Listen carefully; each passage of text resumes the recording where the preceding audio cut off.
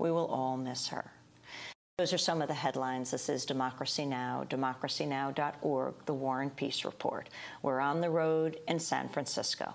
For our first segment today, a pivotal battle over public education here in the state of California. The governing body of the UC system, the Board of Regents, is set to vote on a major tuition hike for both undergraduate and graduate students. Undergraduate tuition would rise an average 32%, while some graduate schools would begin charging thousands of dollars for programs that are currently tuition-free.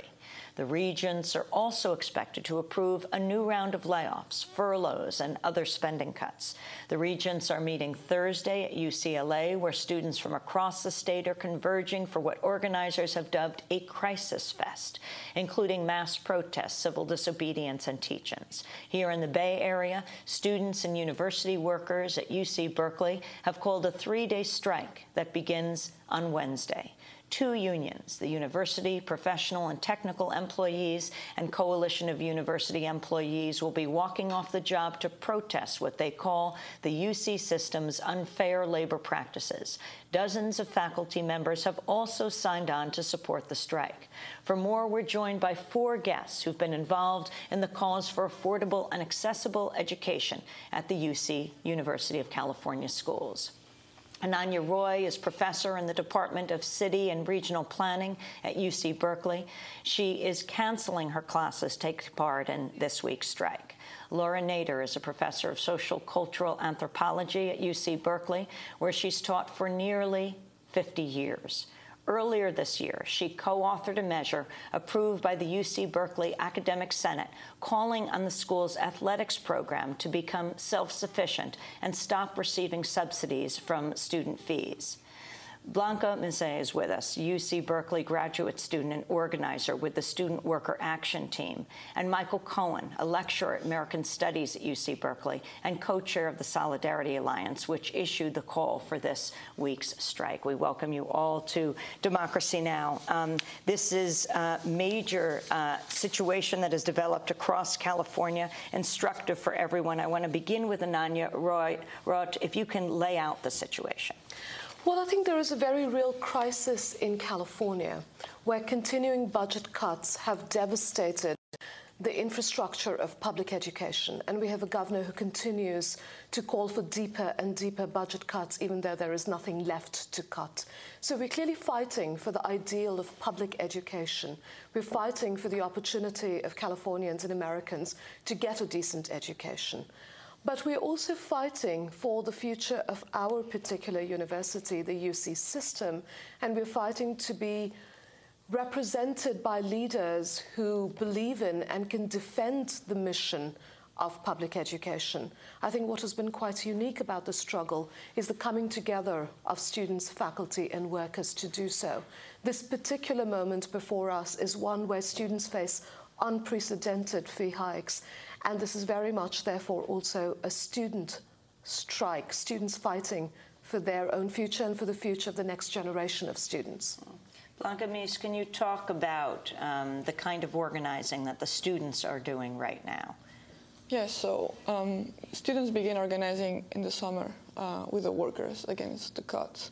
But they start really organizing when the school started at the end of August. And the kind of organizing is very diverse because it represents a diversity in our campus.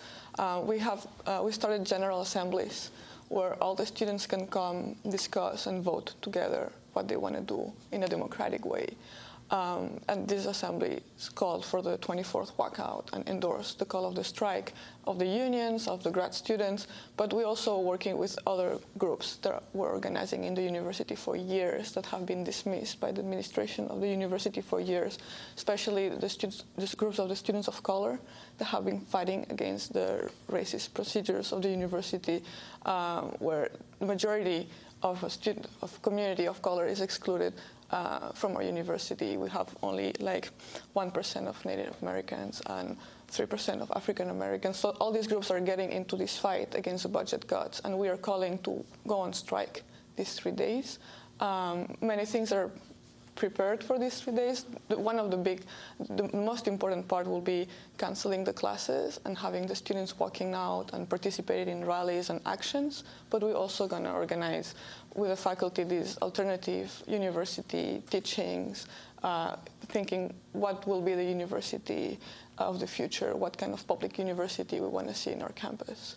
What was the September 24th walkout follow-up? What happened then?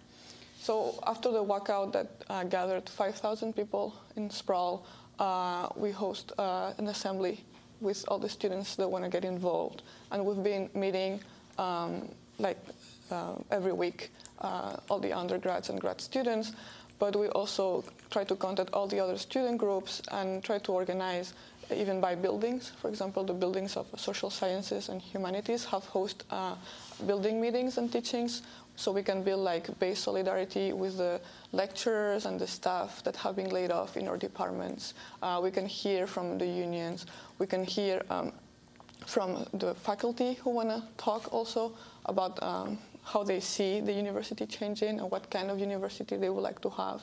And basically, we have been doing outreach to the rest of sectors of public education. One of the major efforts after the walkout was to organize the education conference, mobilizing conference on October 24th, 1 month later, at UC Berkeley, that gathered 800 students and teachers and workers from public education, because we want to do this fight together. As Ananya said, we are also hit by this crisis of the state of California, but we're not the only ones, and we don't want the state to divide us again, to say we have to take money from the community colleges to give to the UCs, or take money to the UCs to give to the Cal States. We want to be united in this fight. So we started also the dialogue with other sectors. Michael Cohen, what is the Solidarity Alliance? The Solidarity Alliance grew out of initially a faculty project of protesting the seizure of emergency powers by UC President Mark Yudof. They began to coalesce and discuss some possible responses and began an effort to reach out to other constituencies on campus.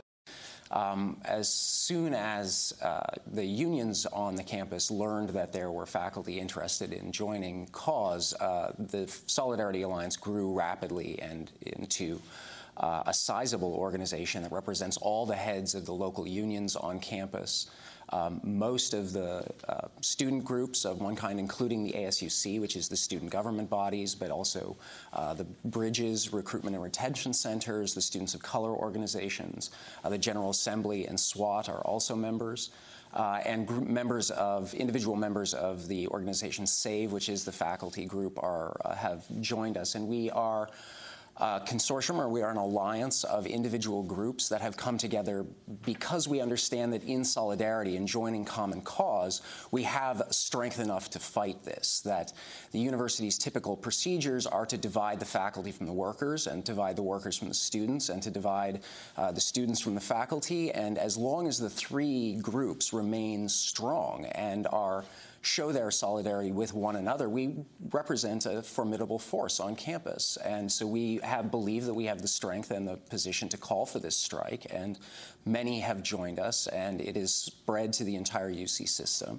And we believe that not only at UC Berkeley are we strong, but we, as Blanca said, we need to expand beyond. I think we recognize quite clearly that the propensity for some folks at Berkeley is to seek a special dispensation, to seek a kind of exceptionalism that UC Berkeley, is the crown jewel of the UC system, and we recognize the special place of Berkeley, but we're also very alive to the fact that the farther you get away from the steps on Sproul Plaza, the harder things are, and that in the community colleges and the Cal State system, things are, in fact, far worse.